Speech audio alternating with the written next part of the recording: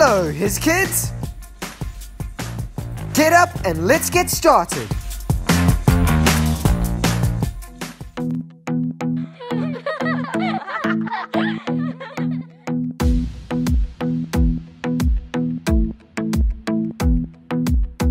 I like to think about the goodness of the Lord.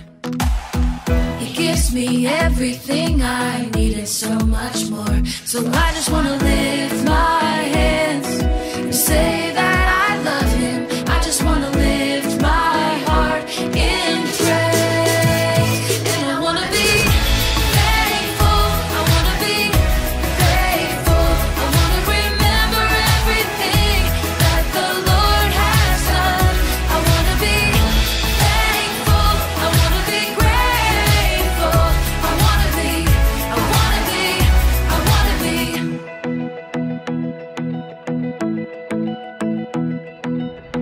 I like to think about the goodness of the Lord. He gives me everything I need and so much more. So I just want to lift my hands and say that I love Him. I just want to lift my heart in praise. And I want to be thankful. I want to be grateful. I want to remember everything that the Lord has done. I want to be thankful. I want to be grateful. I want to be, I want to be, I want to be thankful. I want to be grateful. I want to remember everything that the Lord has done. I want to be thankful. I want to be grateful. I want to be, I want to be, I want to be, I want to be, I want to be, I want to be, I want to be.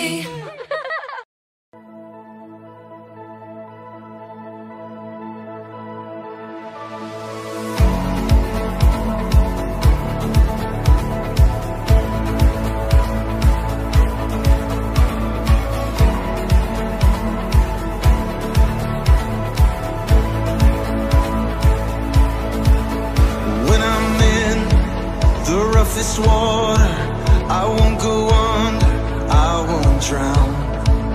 And when I'm in over my head, I know that you won't let me down.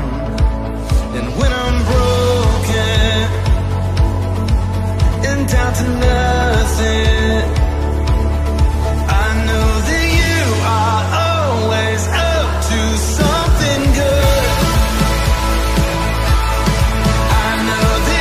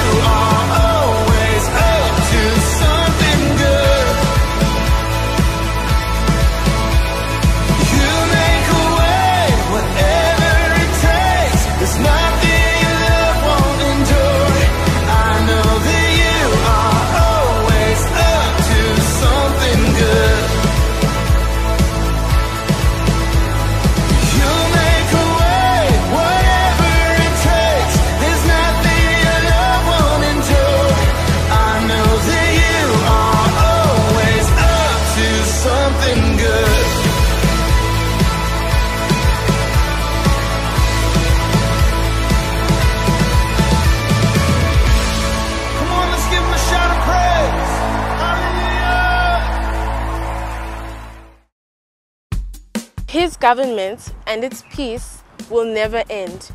He will rule with fairness and justice from the throne of his ancestor David for all eternity. Isaiah 9 verse 7. Now say it with me. His government and its peace will never end. He will rule with fairness and justice from the throne of his ancestor David for all eternity. Isaiah 9 verse 7. Bye. Hello everyone, welcome back to another Sunday.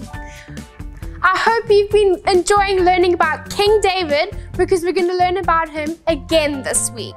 So in the Bible story we will hear today, King David thought he could hide something from everyone, but he couldn't hide it from God.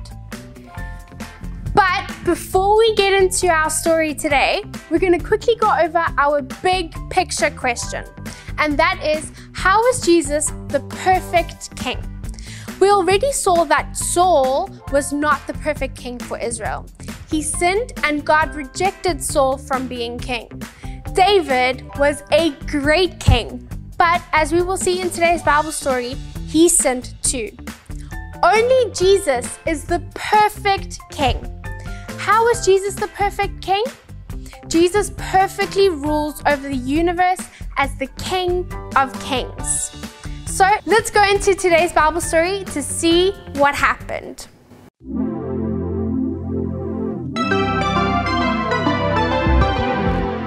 David was the king of Israel. One spring, David sent out the army, but he put another man in charge of them. David stayed in Jerusalem. One evening, David looked out from his palace and saw a beautiful woman named Bathsheba. Bathsheba was the wife of Uriah, one of the best warriors in David's army. David sent his messengers to get Bathsheba, and she came to David's house. Later, Bathsheba told David that she was going to have a baby. The baby would be David's. David knew what he had done was wrong. David should not have a baby with someone who is not his wife. So David made a plan to make sure no one found out that Bathsheba's baby was his. David called Uriah home from the battle and told him to go spend time with his wife. But Uriah didn't think it was fair for him to relax at home while the other men were at war. He slept on David's doorstep and refused to visit his wife. So David made up another plan. He instructed Joab, the leader of the army, to send Uriah into the hardest part of the battle so he would be killed. This time, David's plan worked. Uriah was killed in battle. David took Bathsheba into his house to be his wife, and she had a baby boy. God knew what David had done. He was not happy with David. God sent Nathan the prophet to talk to David. Nathan told David a story. A traveler came to a rich man who had many animals. The rich man did not offer his own animal. Instead, he took a poor man's lamb, the only lamb he had, and gave it to the traveler to eat. This story made David feel angry. The rich man should die, David said. You are the man, Nathan said. God had given David a position of great power, and David took what wasn't his. David realized he had sinned against God. David deserved to die. You won't die for this, Nathan assured David, but God will punish you. Your son will die instead. David confessed his sin and prayed, God, create a clean heart for me.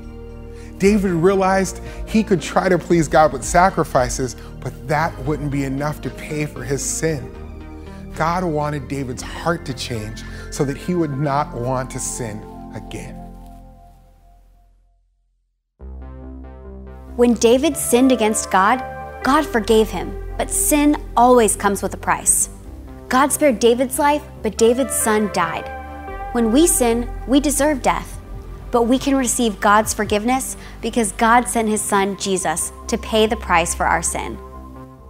What a crazy story, right? When David sinned by taking Uriah's wife, did David think anyone would find out?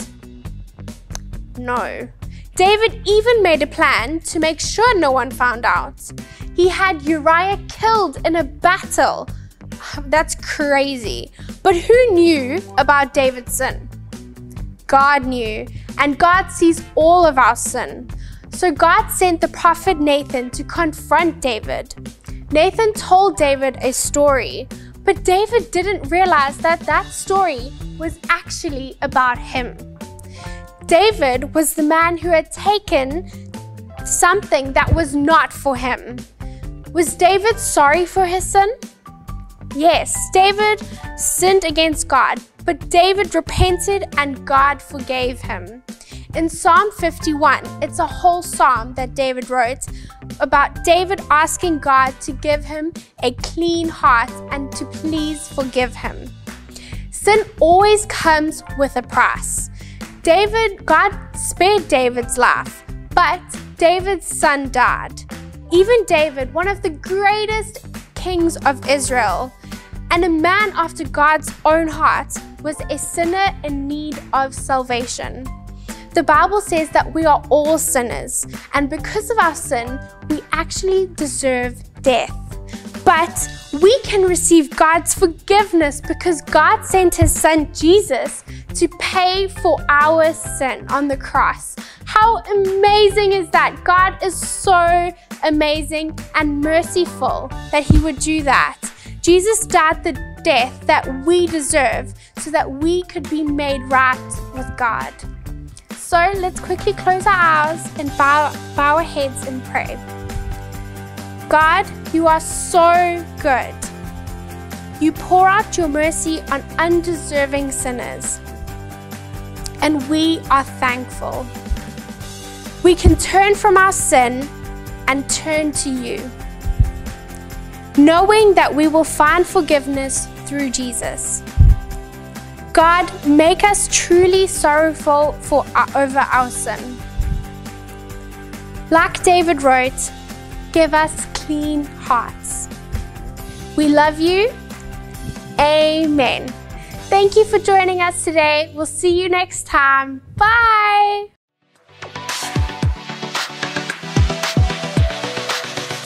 Happy Sunday, everyone! We hope you had a great week.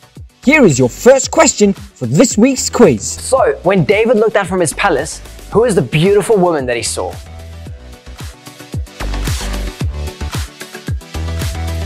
Bathsheba was the beautiful woman that David saw.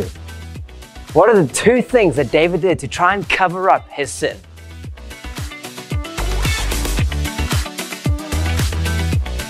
David called Uriah home from war and told him to go spend time with his wife, Bathsheba. Then, when that plan didn't work, he sent Uriah out into the hardest part of the battlefield so he could be killed. Who did God send to talk to David to let him know that he wasn't happy with him?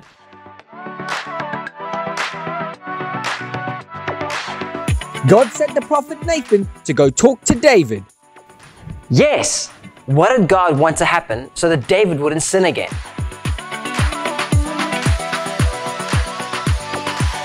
God wanted David's heart to change so that he would not want to sin again. That's right, and that's all the questions we have for you today. See you next time. Bye! Have a great week!